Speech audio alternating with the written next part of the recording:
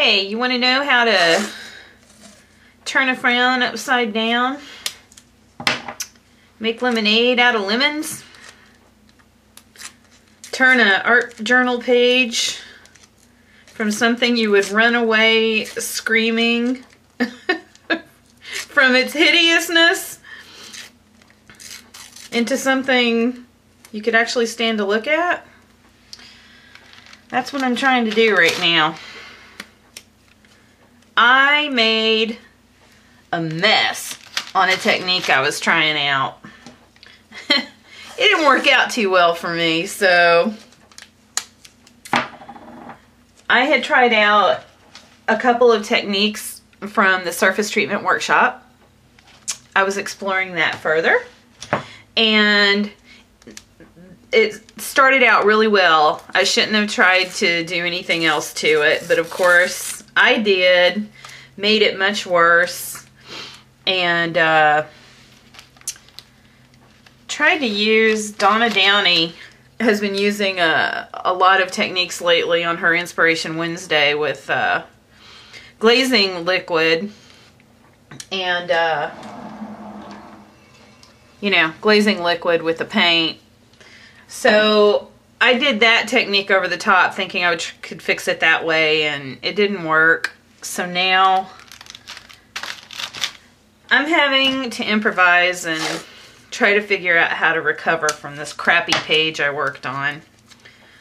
So I am just tearing strips of masking tape right now. I'd already done that on the previous cover up, and then did the glazing liquid over it. And again, it didn't turn out good. So I'm adding texture right now with this masking tape. And I am going to go over this with gesso and just kind of start over. So I guess the thing is, don't give up on a page just because you think it's crap, because that happens to me a lot. And a lot of times I'll also just keep my journal page, the crappy page. I won't do anything to it. But this one was such a train wreck that I decided I wanted to just fix it. So I've covered it all with masking tape now, and I am going to go in with gesso and completely cover this up.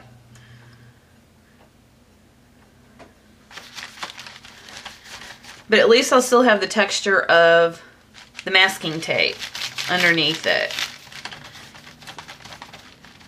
And the reason why I'm putting the gesso on it is because the masking tape, when you paint over masking tape, it has a tendency to bead up. So, and not to mention I had this blue mess turquoise mess underneath it that I need to cover up anyway, so.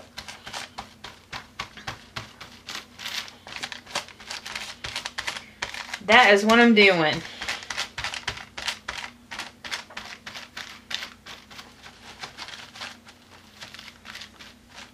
Okay, so I'm going to dry this and I'll be back. Oh man, I just missed a complete segment on my recording. I thought I'd hit the record button on my camcorder, so you guys just missed the step I just did.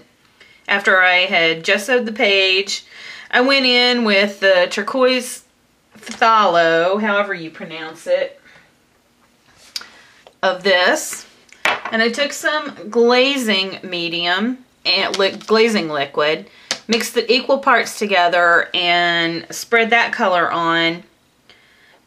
But before I did that, I had adhered a paper napkin down, this little peacock, and I had adhered that down and then painted around it.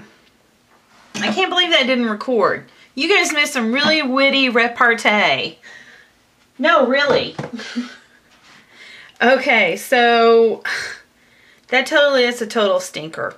But anyway, so now it's dried, and now I'm moving on to the next step, and I've double checked I am recording this time.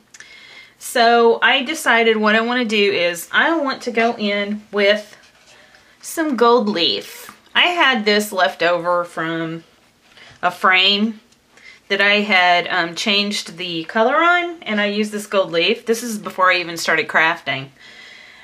Last October I had done this. So I had this metal leaf just laying around, and I was like, I want to use this. So I'm going to use it on this page.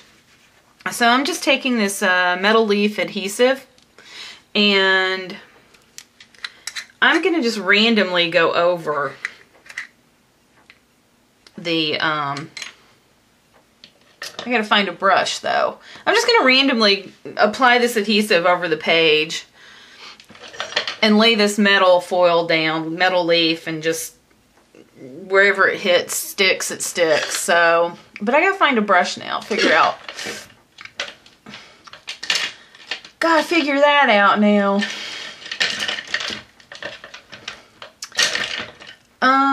Okay. I'm having a hard time finding a brush here. Okay, I think I'm just going to use this one. This is all bubbly because I just shook it.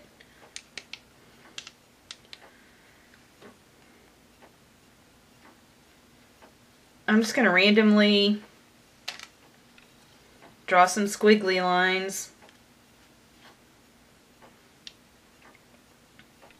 This adhesive will have to set up.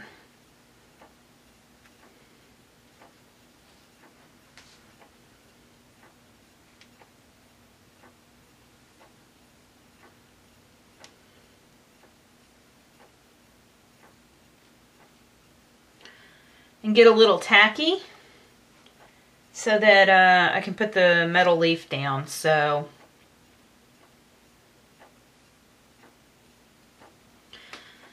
and I think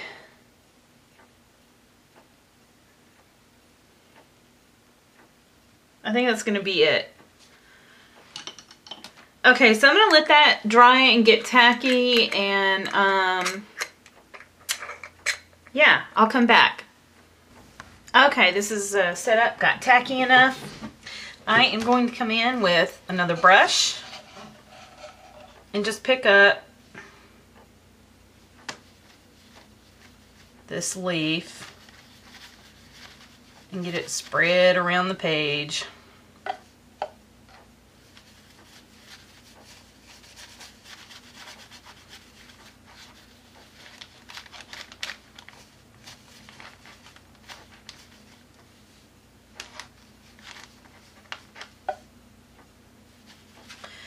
Okay, this could be time consuming, so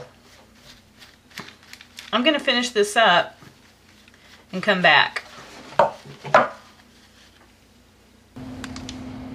Now I think I am going to take, I don't think, I know, I am going to take, I have the Impression Obsession Crackle Cover a Card stamp, and I've also got their rocker mount as well. And I think I am going to stamp with Stays On ink. Ooh, this pad isn't very juicy. I don't know if this is going to turn out or not. I am going to stamp some more texture into this page. Well, not more. I haven't even stamped on it yet, but I'm going to stamp some texture on this page. There. I spit it out. So, I hope this is going to turn out. And you know what? I don't want anything to get on my peacock. So I'm going to make sure. Oh, I like that. Ooh, neato. Yikes, it looks like it's all cracked. Ooh, I love that. Love it. Okay, I'm gonna go ink up just the right side of this stamp right now to get in that corner. Yowza! That turned out a lot better than I thought. Ooh wee, ooh wee.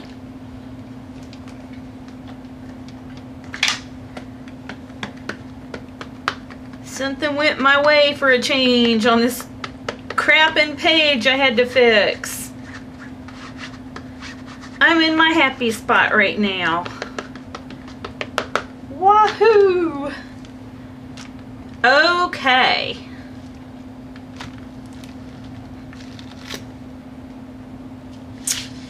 Yowza!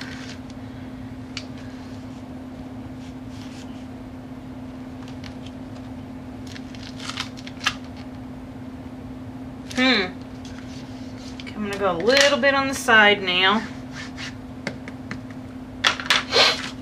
Right here.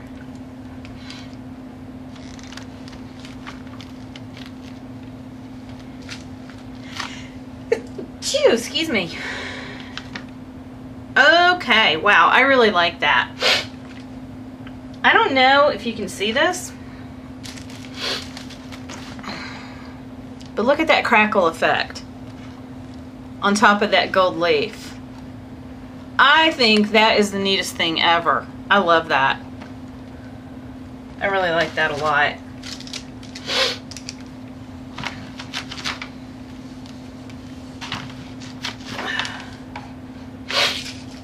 Okay, I'm not going to mess with that anymore because I don't want to mess it up. Like I said, I usually go a little too far sometimes. Man, what the heck stuck? But yeah, I love the way that just turned out. So now I'm going to go find a quote on thinkexist.com because it's a peacock. I think I'm going to try to find a quote. I love thinkexist.com because you can just enter a word and it brings up all these quotes that have that word in it. So since I have the peacock here, I'm going to go look for a quote that has proud in it, like proud as a peacock, something like that. So I'm going to look for a quote, and I'll be back to finish this up. This Impression Obsession crackle stamp, I have a feeling is going to become one of my most favorite things to use in my journaling. I am very happy with that stamp. Anyway, I found a quote. I decided to go with the Voltaire. I don't know why I reference Voltaire a lot in my journals. I must really like him as a philosopher or whatever because I've used a lot of his quotes in my journaling. Anyway, I picked a quote, "We are rarely proud when we are alone." And I thought at first I was going to print this out and then cut up the text and put it on here, but I decided I haven't used my India inks in a journal page in quite some time. I used these a lot when I first started journaling, and then I just kind of got away from it. So I think I'm going to try to figure out a color to use, and I'm going to use my nib pen to write this out, and I'm hoping it's going to come out. If not, I'm going to have to come up with some other alternative. But and I think I'm going to go with this tangerine color.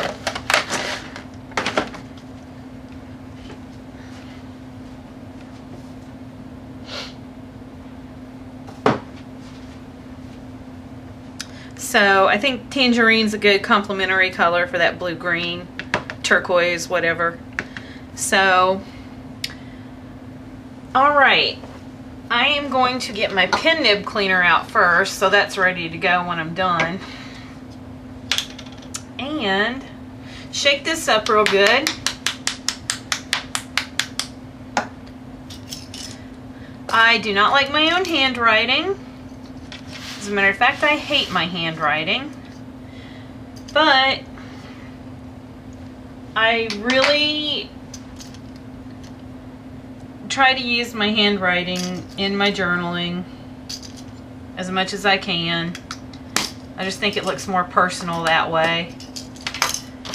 Okay, so I'm going to slide this in.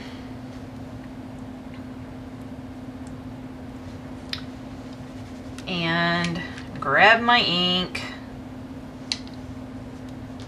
Oops, I haven't used this color yet. Protective coating is still on it. Okay.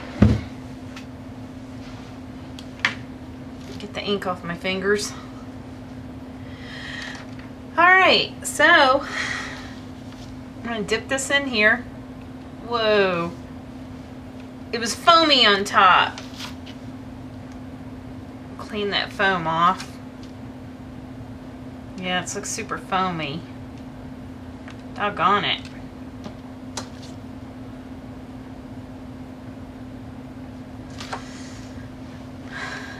Okay, and I guess I'll just start.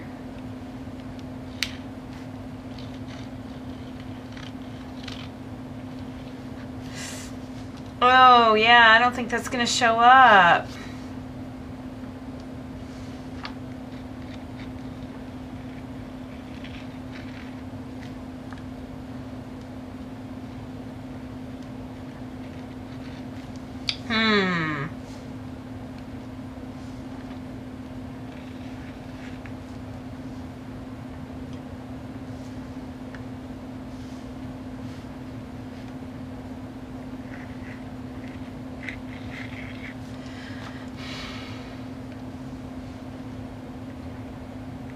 Well, I'm gonna have to go over this. Whoa. Okay, now I gotta clean up. Alright, I'm gonna have to fidget with this. And I'm gonna fidget with this because this is gonna be a little time consuming. So I will be back after I have got it done. Take 2. I had to wipe the India ink off because I decided I just did not like it. So I'm going in with the Tulip Slick Writer, which I use a lot. I was trying to start using other mediums for writing instead of this because I do tend to use this a lot, but it's because it stands out so much. So I'm just going to freehand this and hope it comes out okay. Because this isn't as easy to come out as that India ink.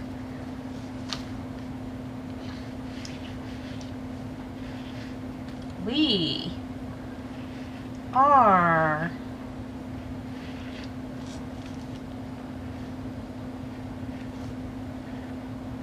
I hate writing R's. Oops. My handwriting stinks. We are rarely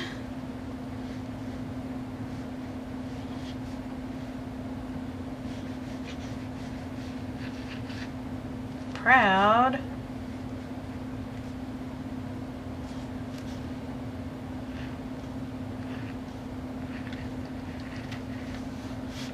I've got this page all on its own here flat because I wanted to be able to write flat. I've got a lot of bulky stuff in my journal.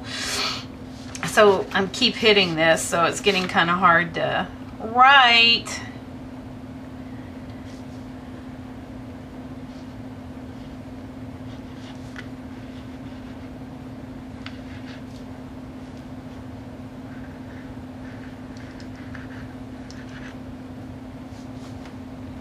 And then I always like to reference the author if it's known.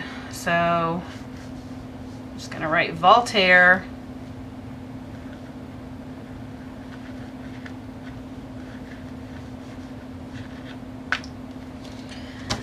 Okay. There we go. Now I am just going to date this, let it dry, and call it a day. Thanks for watching, you guys.